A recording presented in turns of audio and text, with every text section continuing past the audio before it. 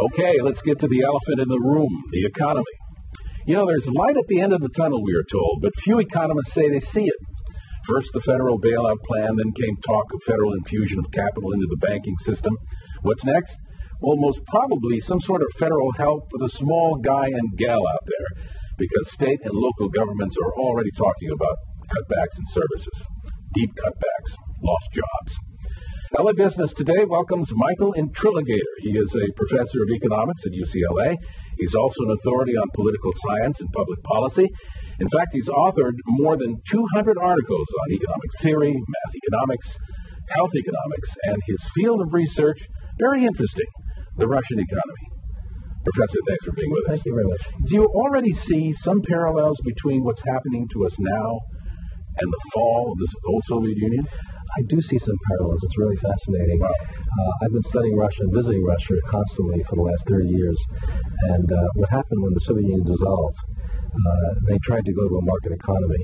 And they first abolished all the state planning apparatus, the Gosplan, which coordinated everything in the economy.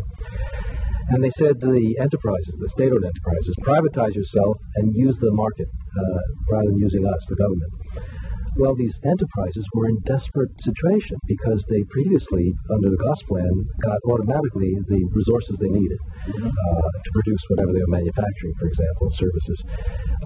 That came to an end overnight. Yeah. And how are they going to fund their operations? Well, in this country, we used to have at least good banks, investment banks and commercial banks and so forth that could provide funding, short-term funding to businesses.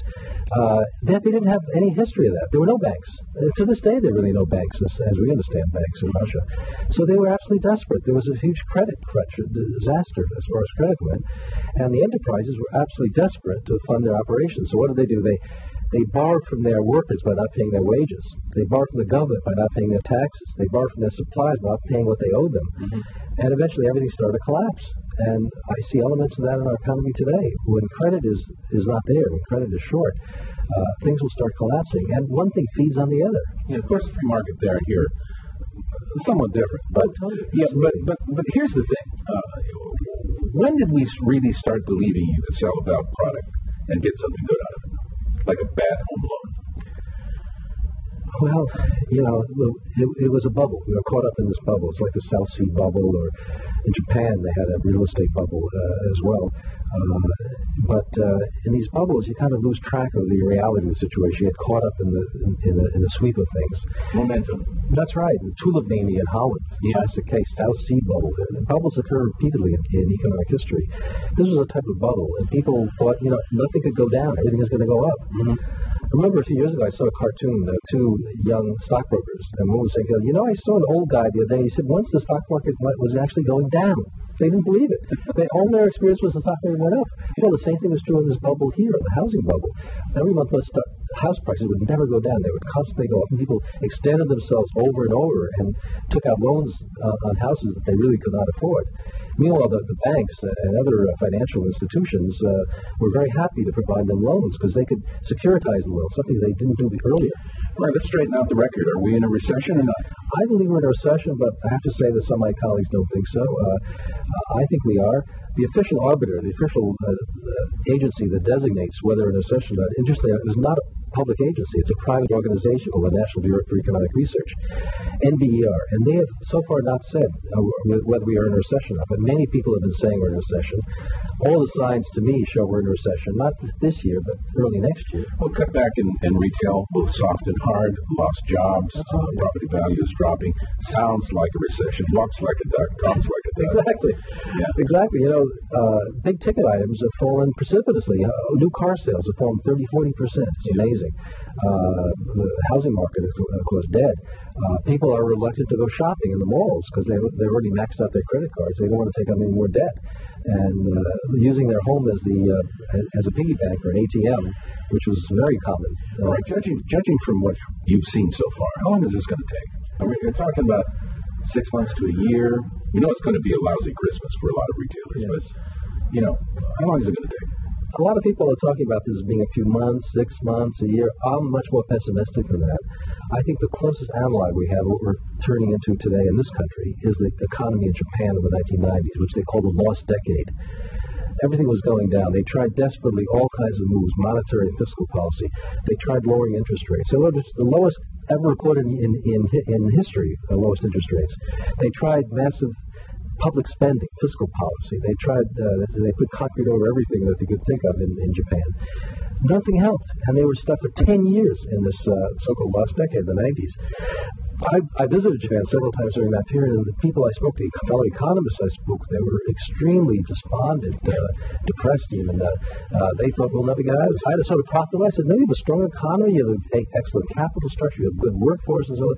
You'll get out of it eventually. But it took them 10 years. Okay, but let's talk about LA's economy. That is already anticipating, because of what we're seeing, a $400 million deficit.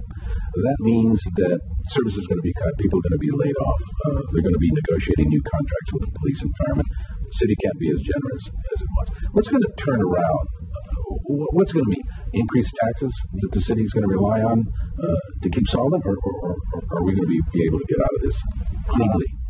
Increased taxes without too much could make the problem worse, as a matter of fact, rather than better. But it's a move of desperation, but it may be necessary to do that. Property tax, people haven't talked much about property taxes. When asset values go down, property taxes are going to go down as well. And the collections at the city and county level, revenues go down. Way down. Yeah, they're going to go way down. This was also true in Japan, by the way. We're repeating that same experience. And so it has profound local effects. It's not just a national, it's also international, by the way. But it also has these local effects, absolutely. And how do we weather it? Do we just, tighten our belt and live through it? Well, I think we have to batten down the hatches. We'll do whatever we can. I think the local government, the economy of the state and counties and so forth can try to help. But there's a limit of what they can do, particularly with the fiscal deficit that we face on the statewide level and at the county level. So there's not much we can do about it, frankly. I want to show you something that someone handed to me before we went on the air. It's a Time magazine cover from 1972. And what does the headline say? Is the U.S. going broke? They handed me this to make the point that, look, we've been in trouble before. We can get out of trouble again. Are you that confident? I'm confident in the long run we'll get out of it. The long run is not 6 months or a year. The long run could be many years. It could be 5, even 10 years, as happened in Japan. This could happen. Mm-hmm. We were riding the crest of this excess during the bubble period, and people were so optimistic. They extended themselves so far. The leverage rates they used in the financial institutions, they would borrow 10 to 1 against their assets and spread themselves so thin. There was a precursor of this with the long-term capital management firm, you remember, 10 years ago, that had to be bailed out, basically, by the New York Fed. And we're sort of repeating that on a national level. Yeah, but I think also we have to repeat something we learned many years ago, and that is not to give in to fear either, right? Well, Franklin Roosevelt's famous, the only thing we have to fear is fear itself. We could say that again today. I think it's a very apt.